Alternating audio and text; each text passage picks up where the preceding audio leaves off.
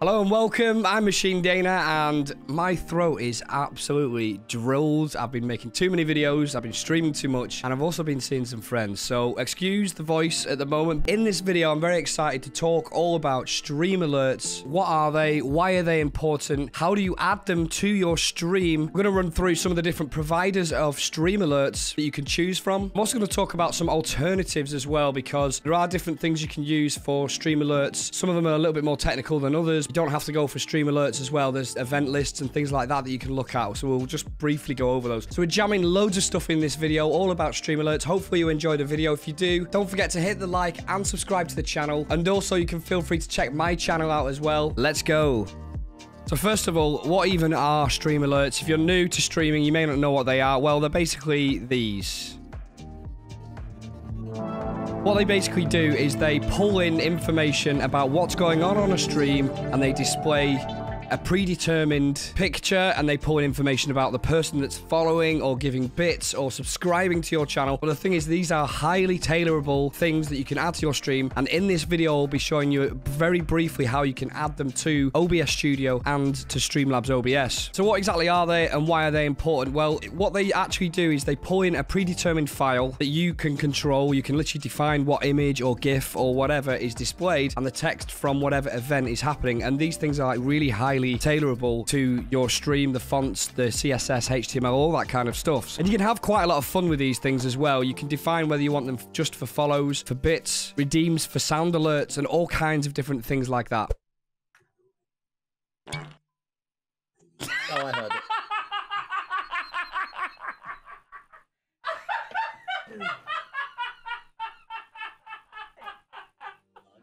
The reason why stream alerts are important for streamers now is because they've basically become a prerequisite for any streamer. Now, the amount that you use stream alerts does vary depending on how popular as a streamer you are. The more popular you are, it's likely that you'll use stream alerts less and less, because they can start to be quite spammy in high volume. But when you're a low to middle end streamer, stream alerts can be a really good way of giving kudos to whoever it is that's giving you bits, donating to you, subscribing to the channel, following you, all kinds of things like that. And it actually encourages some of that activity. So not only does it improve the interactivity of the channel, but it encourages behaviors within Twitch, YouTube Gaming, and Facebook Gaming to get people to support your channels. Fundamentally, not only are they like an expected thing that people will see on your stream, when someone follows, they want to see that alert, but they also encourage the success of the channel by making it more engaging and encouraging monetary support for your channel. Now, at StreamEssentials, we have done quite an extensive article all about stream alerts, so I will drop the link in the description below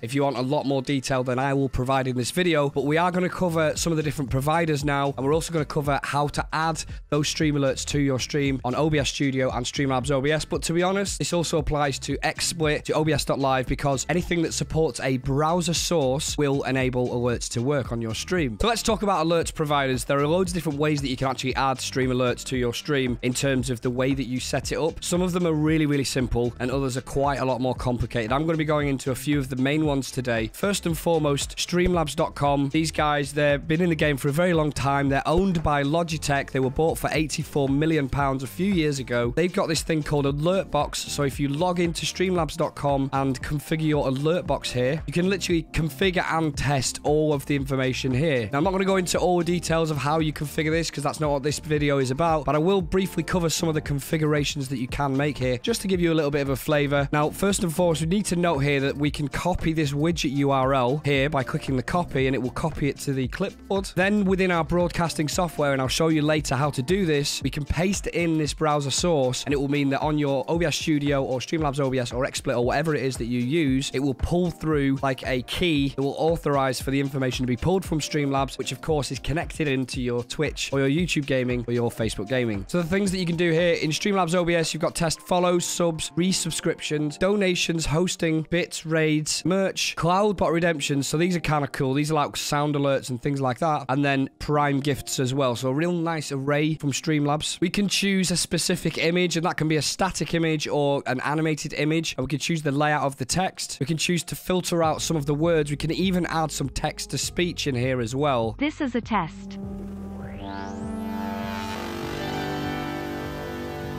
So if we look on the bits section here, we can see that we can open up a text-to-speech section, which allows us to enable people to give messages as part of that stream alert, so they can thank you for subscribing or maybe tell like some really terrible dad joke just to bring the tone down of the stream.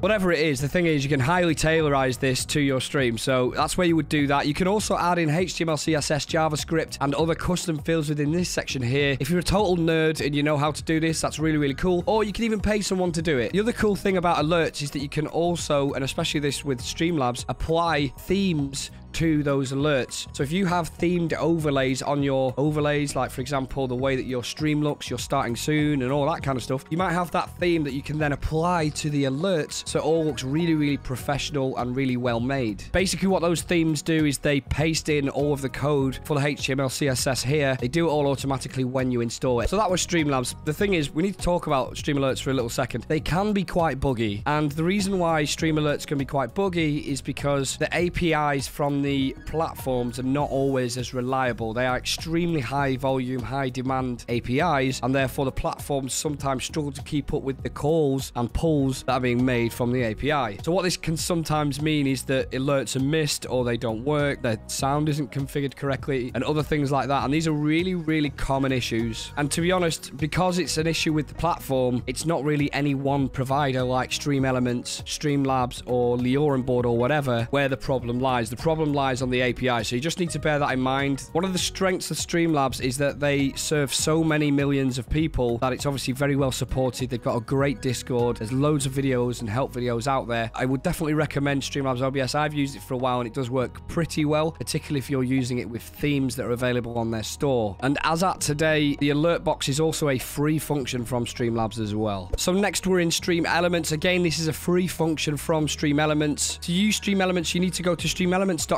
You do need to authorize and connect your broadcasting account to it, for example Twitch, YouTube Gaming. You need to be going into my overlay section here, and we go to create a new overlay. We can give it a name and select the resolution to get started here.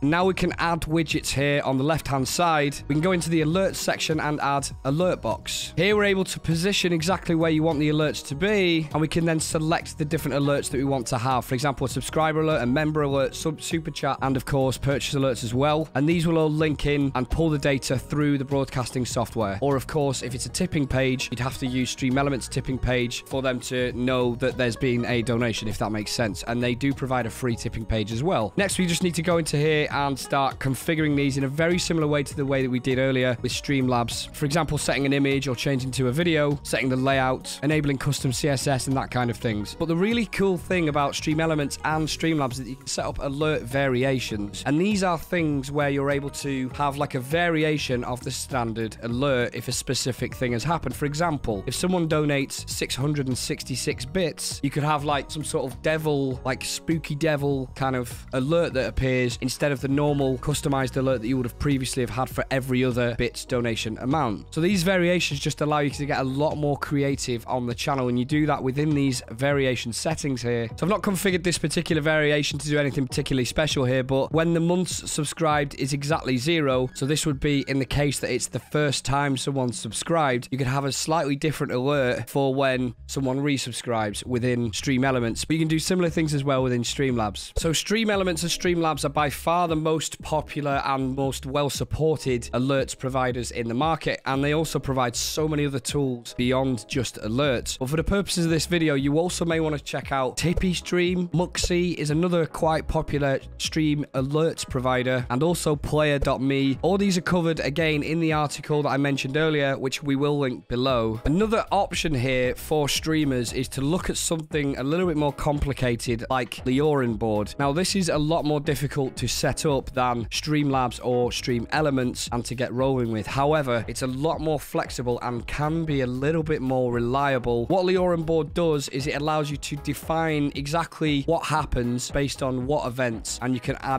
multiple triggers into them and basically create like a stream deck board where you can press buttons and things happen. Now you're probably thinking, well, I don't want to be pressing buttons every single time someone follows, someone gives bits or whatever. That's fine. What you can do is you can trigger so that buttons are automatically pressed if certain events happen. It's like a logic-based system where you set the parameters and LioranBoard just does exactly what you tell it to do. Again, there are loads of videos out there about LioranBoard and also loads of supplementary plugins as well, like a display Stream Deck animator is one example here. Now, LioranBoard is not compatible with Streamlabs OBS, but it is compatible with OBS Studio, and it's very popular for those streamers that want to do really high-level, highly customizable alerts, and also alerts that are not necessarily just tied to follows, bits, and things like that. You may want some other types of overlay alerts, for example, just weird animations and memes that happen, and if you're interested in that kind of stuff, then LioranBoard is definitely going to be the alert provider for you. Just bear in mind, they take a lot more time to set up. You can take things even further with LioranBoard as well, and now link this website below. You're actually able to allow your viewers to control alerts that happen on your stream through channel points redeems. So along with it being a completely free Stream Deck, as they say here in the About section, you can actually allow your viewers to control what alerts pop up on screen and when, which is kind of cool if you're going for like the disruptive, memey, creative kind of channel alerts. Just gives you lots of different options. Here's just a preview of someone's LioranBoard here. Obviously, the usability isn't particularly great, but don't worry too much about the usability because the function is really, really good. We can see here they've made a really quite a large size Stream Deck, and they've got things like 200 IQ plays, rest in peace coughing dances, and then other like raid alerts, sub alerts, and things like that are tied in as well. So there's all kinds of different alerts and triggers and channel point triggers that they've included here. I said I would show exactly how you can add this to OBS Studio and Streamlabs OBS. There are actually two different methods that you can use. So we're just going to go ahead and copy the widget URL within Streamlabs and Alert Box here. This widget URL is basically a browser source that we're going to paste in. Now, if you're in Streamlabs, you can actually add as a source Alert Box here because it's an integrated widget. So we can literally configure Alert Box from within Streamlabs OBS and add it as a widget within Streamlabs OBS. So that's like a really powerful benefit of using Streamlabs Online and Streamlabs OBS, the software, because they integrate so well together. So if we click add source on this, put it as test, add source, it's now put a placeholder there, and these are all the settings that we just looked at online. Now, you can still configure everything online here, and all of these settings will be pulled through onto Streamlabs, but it just gives you the option to be able to change things on the fly within the software. The other method, and this applies to OBS Studio as well, is you can just do the plus icon and click browser source. OBS Studio has the same option. Select browser source. We'd add that as a source. Make sure it's set up as a new source. Now, it puts a placeholder image here. We just need to paste that URL here.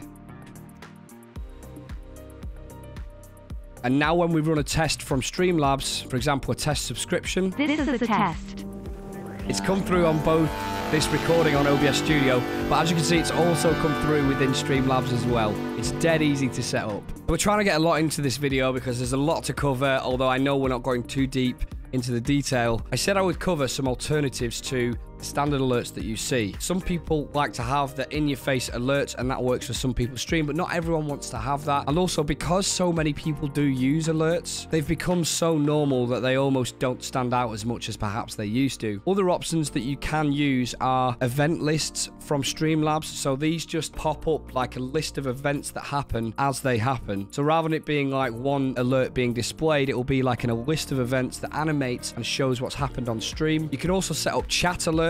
This means that alerts will appear in chat and show exactly what's been going on to the chat members. That's more of a supplementary thing because you can have that chat alert and also other things going on at the same time. So you don't have to have one or the other here. You can actually have multiple things going on. Me personally, I have alerts, event lists, and chat alerts on my stream. So there's alerts within the chat. There are alerts on an event list that animates and then disappears after about 10 seconds. I also get the alert that appears on screen as we demonstrated earlier. Another option as well you can look at is stream labels. Now, stream labels are not quite the same thing because they don't always animate in and then disappear based on a trigger, but stream labels will place new information from your stream, for example, the newest follower, the newest donation or whatever, and place that information in a box which you can label newest follower. Now, a lot of people do have these labels, but they're not as common as you probably think. And the real art and creativity here is how you implement those stream labels and the blend of different options that you've got available to you. For example, alerts, event lists, and chat alerts as well. Okay, so we got through loads of stuff there. Hopefully, you're well informed now about stream alerts. There are other videos out there about stream alerts, but not many of the videos actually go into the depth that we've gone into in this video. So hopefully you did find it useful. If you did, hit the like.